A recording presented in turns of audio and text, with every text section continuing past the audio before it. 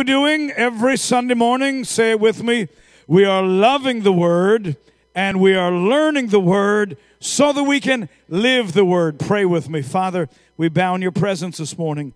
So grateful for another opportunity to learn from your heart, from your living Word. We are humbled today, Lord, that you would draw us into fellowship with you, that you would cause us to understand how desperately we need your presence and your anointing, your power and your deliverance. Bless our families, our marriages, our relationships today, Lord, our future relationships. May everything we touch be saturated with your word, your presence. We pray this in the name of Jesus. And everybody said, amen and amen. This month we've been talking about the family clinic.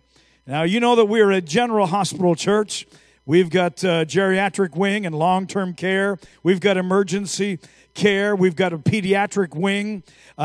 We've got every kind of ministry possible. But understand that God loves the whole family. Can you say amen? God wants to minister to the whole family. Families are fun and funny and challenging. If you're in a family, you know that they're fun and funny and often challenging. Can I get a good hearty amen? That is the truth. But family is high priority to God. Family is high priority to God. Remember that God created family before he created a nation, before he created government, before he created a church or any kind of club or organization or fraternity. God created family first. Amen? Family is high priority to God. Understand this. Marriage is high priority to God. Really high priority to God. In fact, God created marriage before he created family, right? Absolutely. Think about it. Children are high priority to God. God loves children. And if you don't love children, something is wrong with you. I didn't say you have as much patience as everybody else does. But if you don't love children, you need the Father's heart of God birthed in you. Can I get an amen in this house? Children are high priority to God, but this is what I want to talk about this morning. Fixing what is broken is extremely high priority to God.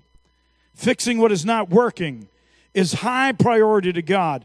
In fact, God doesn't throw away broken things. God doesn't throw away broken people.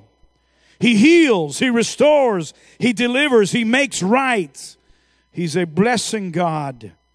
So we're going to talk this morning about description or diagnosis, okay? Because we want hope and healing for our families, amen? We want a good future. We want it to be better than it was. But we're going to ask ourselves a question this morning. Do we want a description or do we want a diagnosis? If any of you have taken your car to a mechanic, I hope you haven't had this kind of problem. Imagine you take your car to your favorite mechanic, and he says, what's wrong? You said, well, it's making this strange sound.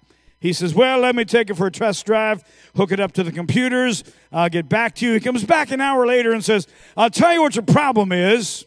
You got a really weird noise in your engine. You would say, wait a second. That's why I came here. That's what I want you to tell me. What is the problem? Well, what's causing it? Okay. What's causing it is a really loud click, click, clank, clank, clank, clank, click, click, clank, clank, clank. That's the problem. How many know you'd find a new mechanic? Okay. Now, imagine you go to the doctor tomorrow morning because you get a problem with your left arm. The doctor says, come on in, what's the problem? I got this, it's my left arm, it's really bothering me. He says, let me take an x-ray, an MRI, blood test, let me get back to you. Comes back an hour later and says, I'll tell you what your problem is. You've got real pain in your left arm. Doctor, that's why I'm here. I need to understand what's happening. Oh, well, let me tell you what's happening with your arm. It's really, really hurting badly. Okay. How many understand that's a description, not a diagnosis? Now, I hope you don't have a doctor like this that says, well, let me help you with that pain. Here's some painkillers. Take 3 of these, but don't you dare try to drive while you're taking these, okay? It'll make all the pain go away. But what's causing it? I want it fixed. Just take these pills. That's not a good doctor, is it? But isn't that just what the world does with all of our problems? They describe them, and then they offer a painkiller. You know what you need to do? You need to get out more, go to more parties, drink a little more, take this tranquilizer. Here's some drugs to make the pain go away.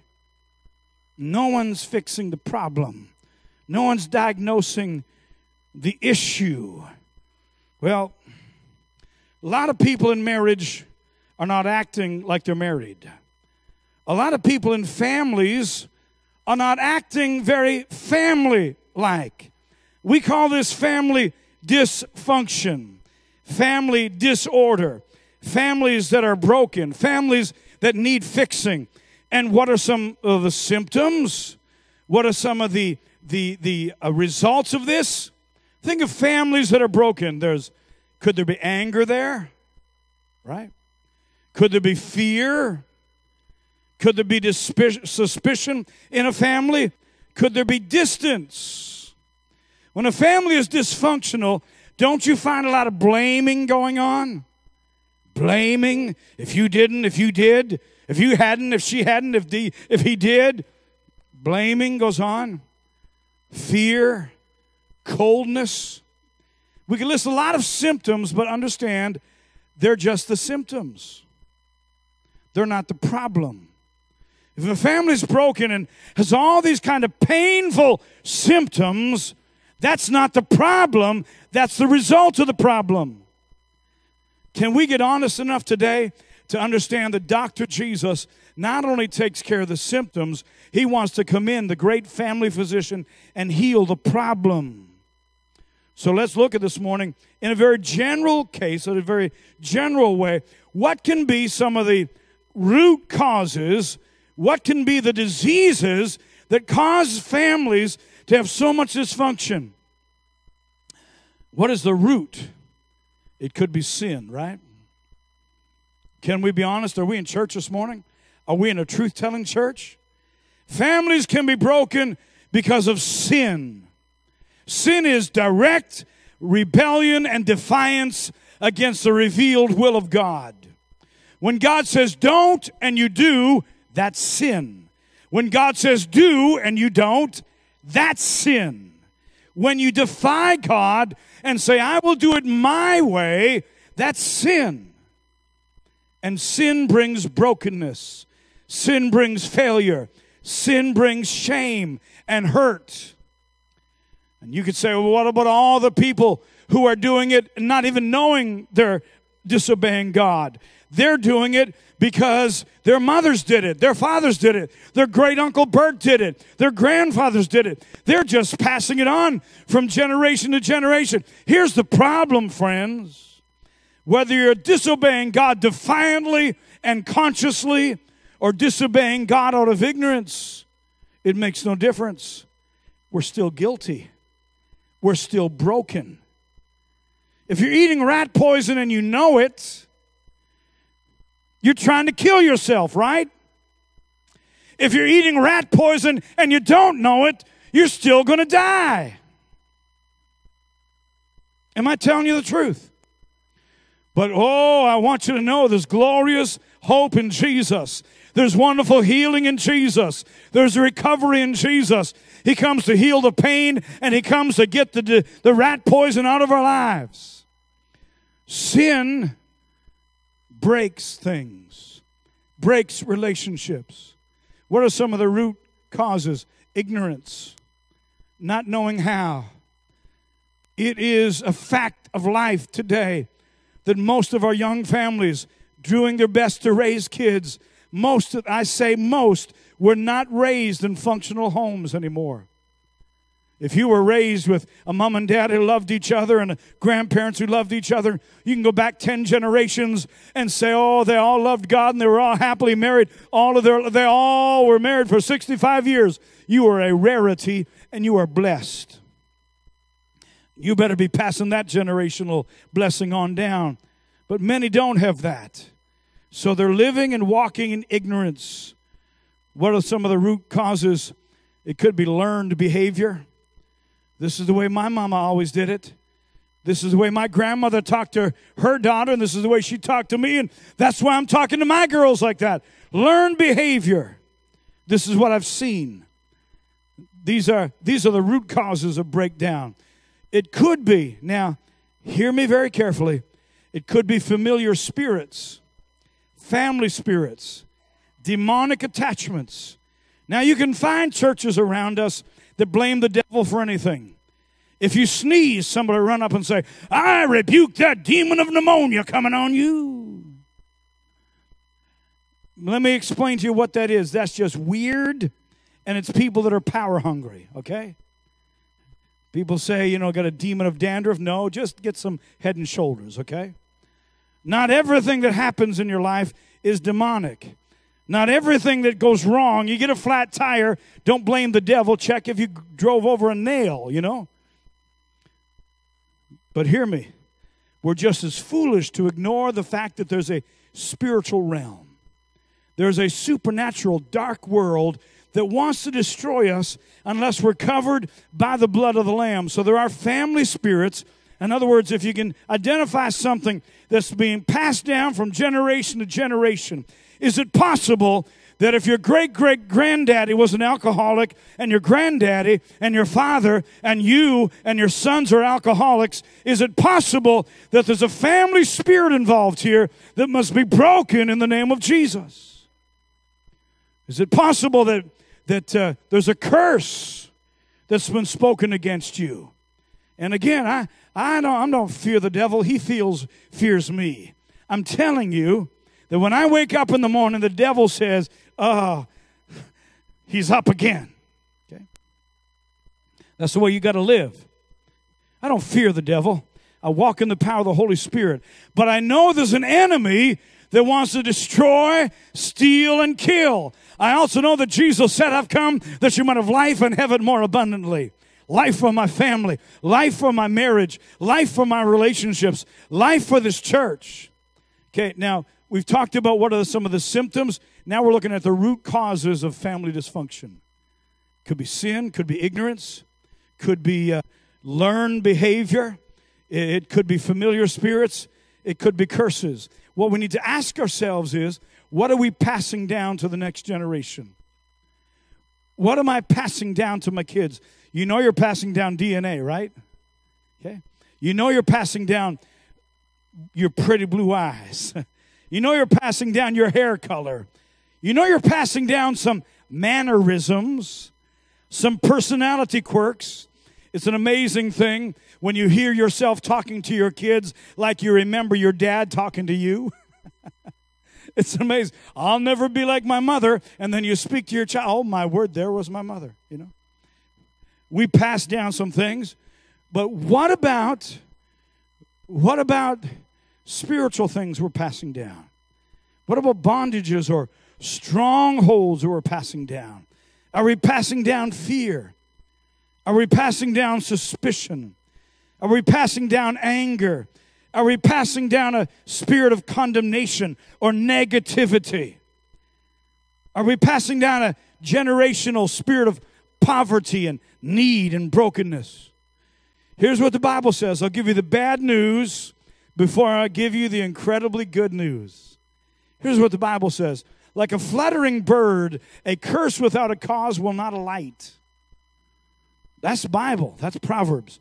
Like a fluttering bird, a curse without a cause will not alight. In other words, you don't worry about birds that are fluttering around, right? They're just, here's a swallow, here's a robin. It's flying here, twitting there. But a curse does not settle on a person or a family unless there's an open door, unless there's a cause, unless there's an invoking of that curse. A curse without a cause will not alight. Now, these curses I'm talking about, you can't find in a medical journal. You can't find in a test tube. They are spirits that are attached to a family, and until somebody in that family stands up and says, you stop here in the name of Jesus, it keeps on going. Now, let me tell you the incredibly good news. Jesus said, speaking about himself, somebody can shout right about here. You can act a little Pentecostal if you want. If the Son sets you free, you will be truly free.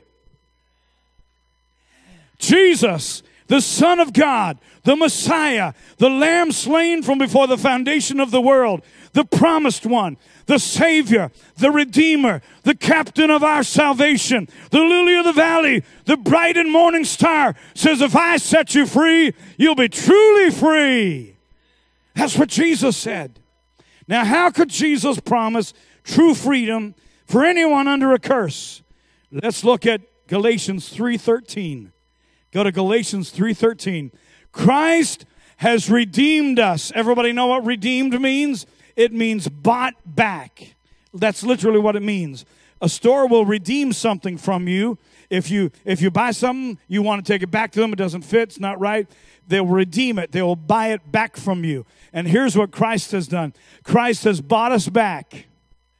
We were sold to the lowest bidder, and he came along and paid the highest price. Imagine, you buy a sweater at Kohl's. Somebody buys a sweater for you from Kohl's, and it's $40. And you can't possibly imagine wearing that sweater anywhere. It's the most hideous sweater Kohl's ever produced. But you're grateful they gave you a gift receipt for it. And you can't wear it, so you decide to put on 40 pounds in 2 weeks so that you have a real excuse not to wear it. So you take it back to Kohl's, and they redeem it. But they redeem it for $7,000.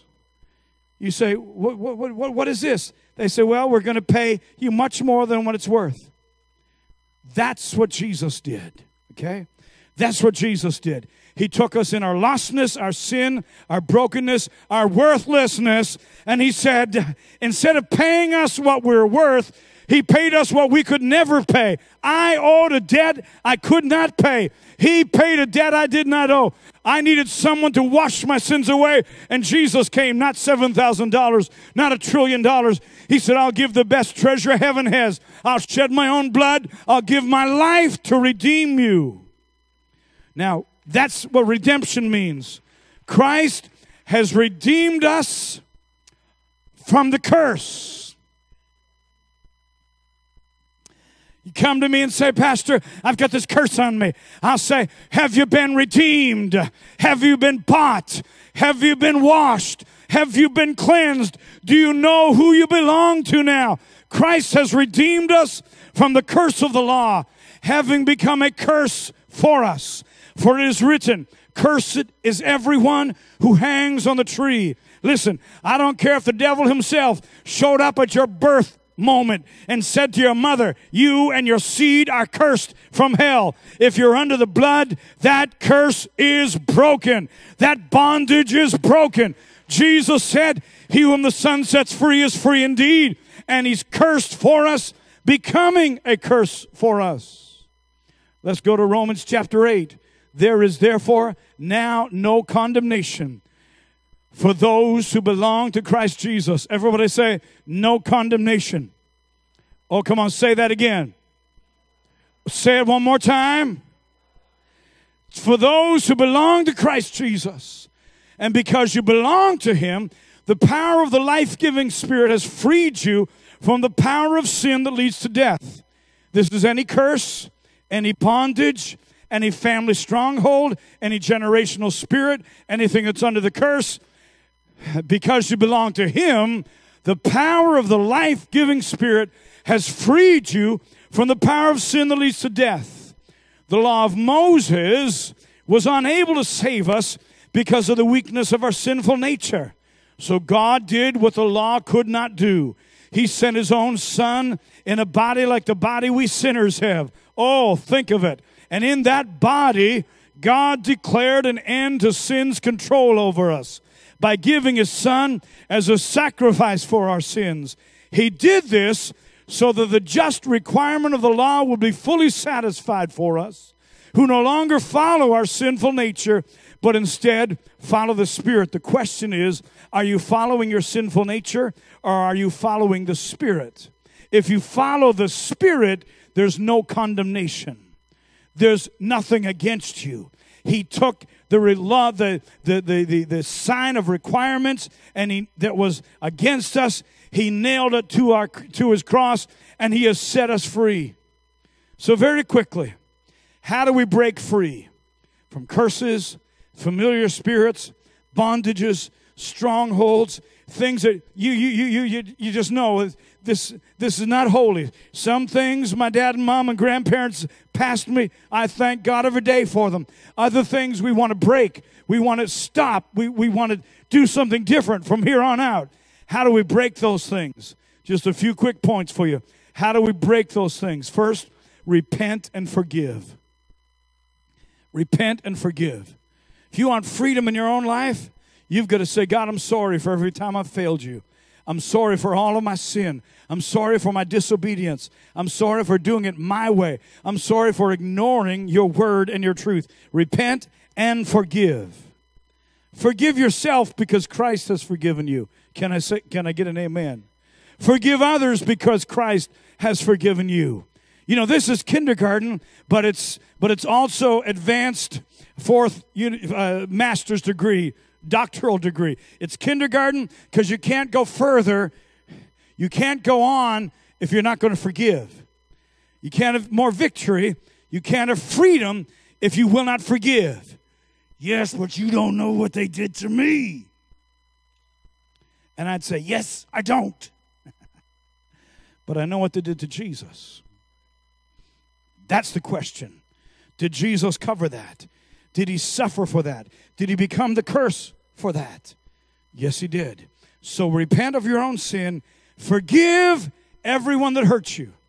Doesn't mean you have to be back in relationship with them. Doesn't mean you need to trust them again tomorrow morning. It does mean you have to release them to God's hands and say, God, do what's right with them. I want to have a clean heart. So repent and forgive if you want to break free from curses. These simple things, you can literally walk out here this morning a brand new person if you'll repent and forgive. Secondly, rethink and reframe your mind. Rethink and reframe your mind. What you think about matters. What you meditate on creates your world. What you think about determines your day. What's going on in your mind? And some people struggle with racing thoughts, and you can't shut down your mind. That's not a blessing. And if it's not a bless, it's a curse. If it's not a blessing and it's bad for you, it's a curse. So you can say, in the name of Jesus, I have the mind of Christ. I'm going to think God thoughts. I'm going to think of what is lovely, what is pure, what is of good report. And if you can't control your mind, I'll tell you something, you can control your mouth. And if you begin to speak the right things, your mind will come in line with it. It's the actual truth. Rethink and reframe your mind. Replace your doubt with faith. Replace your doubt with faith. I don't know. Yes, you do. I don't know if God can. Yes, you do know. I don't know if God will. Yes, you do know. Replace your doubt with faith. God will bless those who will believe his word. God blesses those who understand he means what he says, and he says what he means. So you've got to replace your doubt with faith. This is how we overcome the world, the flesh, the devil, strongholds, curses, familiar spirits, even our faith, the Bible says. Reverse the curse by rehearsing verses of truth. Reverse the curse by rehearsing verses of truth. If the devil comes to you and says it's always going to be this way, you respond by saying, I am a new creation in Christ. All things have passed away. All things have become new. And how long do you say that? You say it until you believe it. You say it until you receive it. And you say it till the devil knows you believe it and stops bothering you anymore. You rehearse the verses of truth to reverse the curse. And finally, doesn't mean I'm ending the message, it's just the final in this little point here. You respond to deliverance ministry. you respond to deliverance ministry. Now, I say this carefully because not every problem you've got needs deliverance. But if you're a Christian, hear me now, that's been walking with God for a lot of years, and this thing from your family or generations is still holding you down, still pressuring you, still robbing you. Now, listen, I'm not saying every sleepless night is an attack of Satan. Sometimes it's just a blessing to spend some time with your loved one. In fact, the last few months, Valerie and I have had a lot of sleepless nights. I don't know what it is, but we're laughing about it. There's nothing bothering us, nothing concerning. But just last week, 2 o'clock, I was feeding her cereal. 3 o'clock, was it watermelon? We got some watermelon. 4 o'clock, it was, I think we had some ice cream in there. We're just laying in bed trying to go to sleep, but sleep wouldn't come. So they laugh about it. And we watched a stupid old movie, some science fiction thing. Wow. That was really, not every sleepless night. Sometimes you're just having fun laughing at each other. Go down and get her some celery and come back. Hey, how you doing? Still awake? It's actually funny. You should have been there. It's really, really funny. It was what? Cereal. Yeah, we went over that. Cereal, celery. There was watermelon. Yeah, it was quite. We're having a few of those nights now. It might be because all the kids are now gone, and we're just, getting to know each other again. Hallelujah. But now, listen, if you can't sleep and you can never sleep, and it's robbing you of joy and robbing you of victory, and you're a Christian, hear me carefully. Demons cannot possess a Christian. Christians cannot be possessed by demons. Possession means ownership, right? You're either owned by Jesus or owned by the devil, and Christians can't be owned by anybody but Jesus. But Christians can be attacked by and oppressed by spirits if they don't know how to live above them and put them under our feet. The God of peace will crush Satan under our feet shortly, soon. Somebody tell me what time it is, because there's no clock up there. There usually is, but lost the clock. 4 minutes to 12. We've got many hours to go yet. Hallelujah. So, what I'm saying is this. Investigate the possibility that you need somebody to lay hands on you and break curses that are over your life. Respond to deliverance ministry. Respond to the possibility that you might need something prophetically spoken over your life. Let me close with a couple of stories that I'm an expert on because I was there. They happened to me, okay? I was 8, 9 years of age and developed severe abdominal pain. I was absolutely overcome by this. Sometimes it would shoot down my legs and I couldn't walk. The doctor prescribed crutches because they couldn't find out what was wrong with me. Took every kind of blood test, every kind of x-ray. Couldn't figure out what was causing these abdominal pains that would shoot down my legs, and I would ball up. I was healthy. I was running, playing baseball and everything. But when these attacks would hit me, they couldn't figure it out. We were on vacation one Friday night, and I just got to the beach, and I was running on the beach, and bam, this pain just doubled me over. They picked me up, took me to the emergency room of the local hospital, and a sensitive young doctor there asked about all the tests I'd ever been through, asked about all the blood tests and x-rays I had, and crossed everything off, and he said, well, can I talk to you, Mom and Dad, alone for a minute? And how and out? They asked my parents, has your son been through any trauma lately? My parents said, well, yes. I said, tell me about it. In the past year, my cousin, 13-year-old cousin, was killed tragically. Loved Preston. He died in a bicycle accident. My grandfather, this all happened in 1 year. My grandfather passed away. I spent every afternoon with him coming home from school.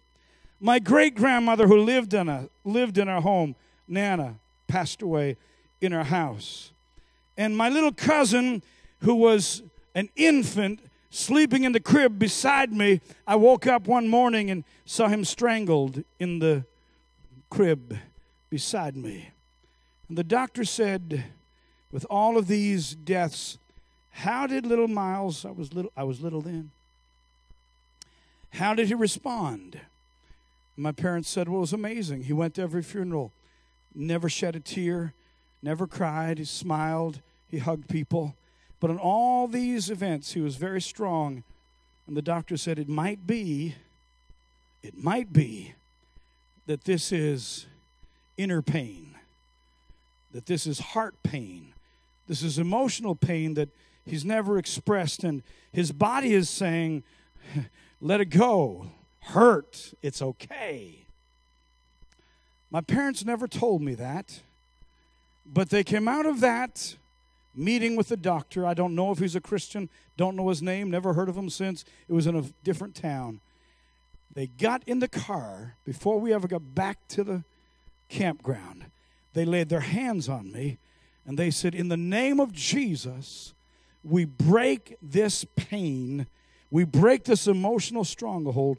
We break this hurt in Miles's life. They didn't tell me what hurt it was. I thought they were talking about this pain that I couldn't walk.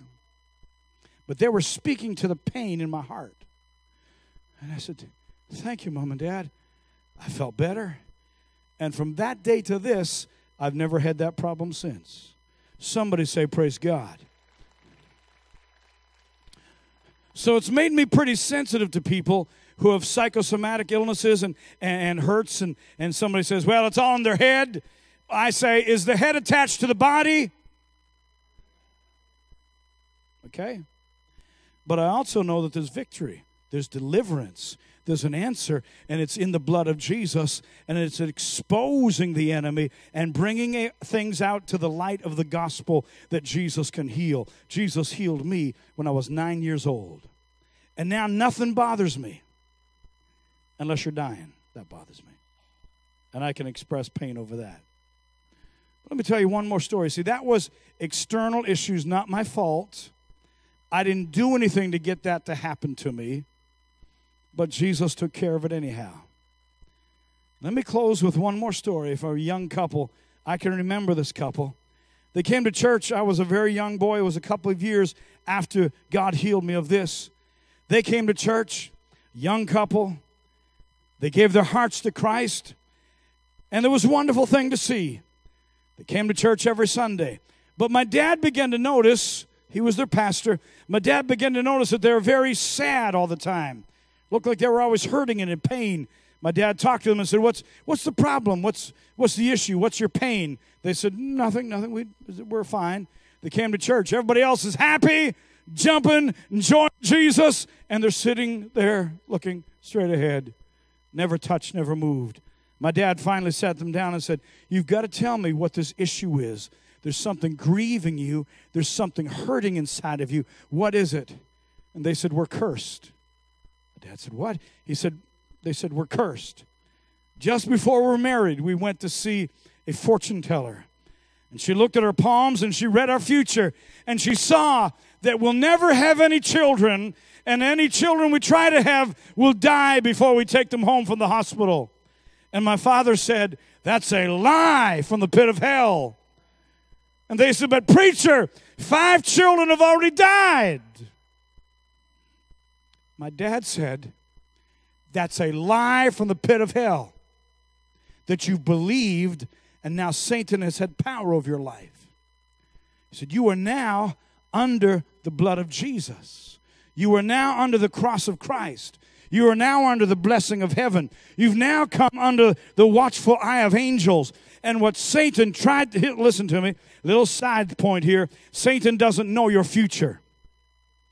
He does not know anybody's future. He can't predict the future. He can try to create your future if you believe in what he says and you follow him. My dad said, if you'll submit yourself to Christ, repent of going to this witch of a fortune teller and break this curse. No matter how many children have died in your womb or died in the hospital, you will now have as many children as you want because you're under the blessing of heaven. Somebody say amen. Now I can tell you this was 40-some years ago, and their children 5 children. They came to my dad years later and said, could you ask God to just shut it down now?